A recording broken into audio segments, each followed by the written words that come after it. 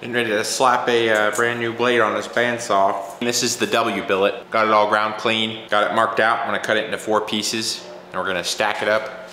We're also gonna put some 1084 in between the layers to add a added cool effect, or hopefully it'll be cool. So we're gonna do all that, and then we're gonna surround this in metal like we did with the other billets to keep the oxygen and atmosphere off of the billet completely. I was looking at the steel really carefully and it looked like it welded up really well doing that, so I think I'm gonna do that on the whole process to get really good welds. The forge worked really, really well so far. It looks like it's holding up pretty good. I might take the lid off before I start it again and check it out and see how solid everything feels. But so far it's looking good. It feels really solid. I set the billet up on the back wall at one point and it laid up on there without doing any damage. Cut this billet up.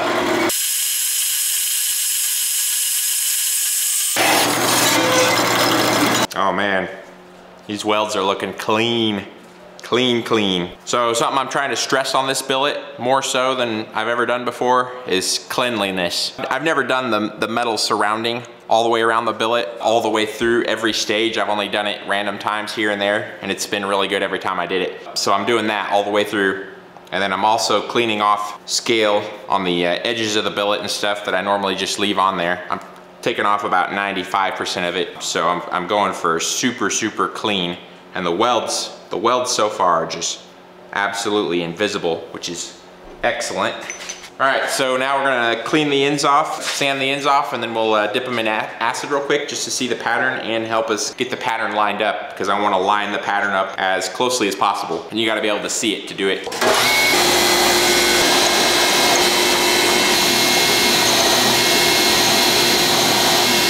Doing a quick etch on the ends of the billet pieces now. Got a little really old, worn out ferric chloride in here, really old. When it quits etching my knives how I like it, I throw it in this tank and use it out here in the shop for looking at billets, and throw the previous one away. I don't know if you can see that. You guys may have noticed I wrote some numbers on each of these pieces, and now I'm transferring the number over to the end of the billet.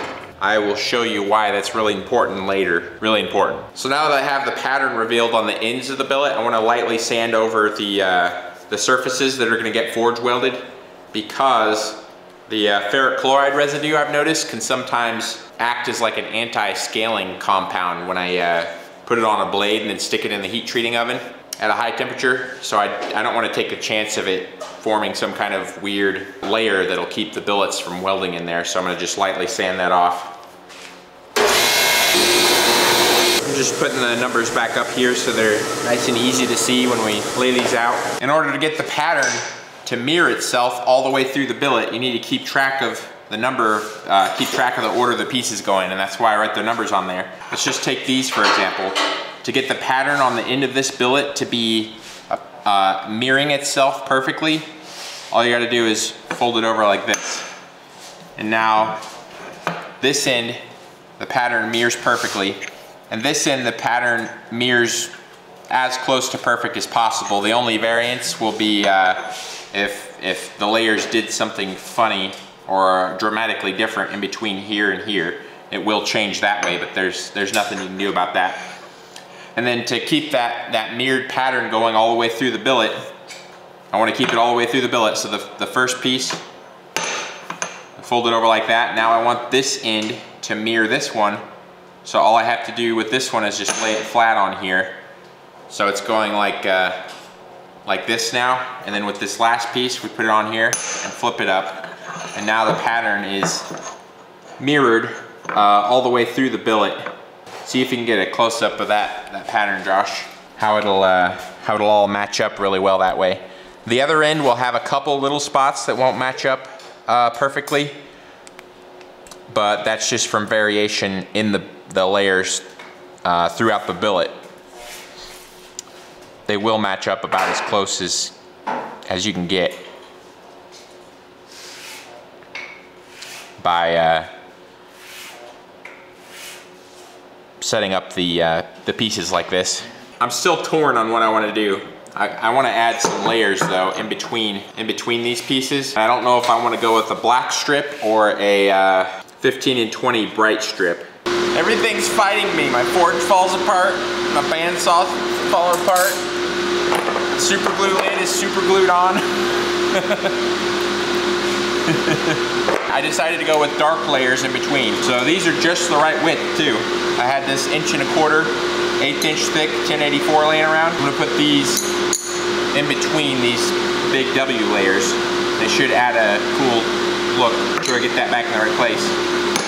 Okay, so I'm gonna make sure I keep these in the right order. Everything nice and clean. A little super glue and some accelerant. And then I should be able to move this end around. Yeah, buddy. A little more accelerant. I'm liking that. There we go. Got the next piece, cleaning all the dust and stuff off of it. Barely see the pattern, so it's not like I can easily see it and line it up. Okay, this end over here is close. Or I mean, there, not close, it's right where I want it. And the other end is close, so now I can move this over. I really want to spend the time now to get these lined up as close as possible, because it may be a subtle detail, but in the final product, when you spend the time lining these up, it really adds to the look, I think, in the mosaic Damascus when the pattern lines up really well. In certain ones, certain types of mosaics don't really lend themselves to the kind that need to be all lined up. But I think this is gonna be one where it'll be noticeable. This accelerant, by the way, guys, accelerates the super glue setting, because even though super glue is fast, sometimes it can take a little while to set up, and this just makes it take a couple seconds. All right, let me do a little quick inspection. Make sure I got them lined up.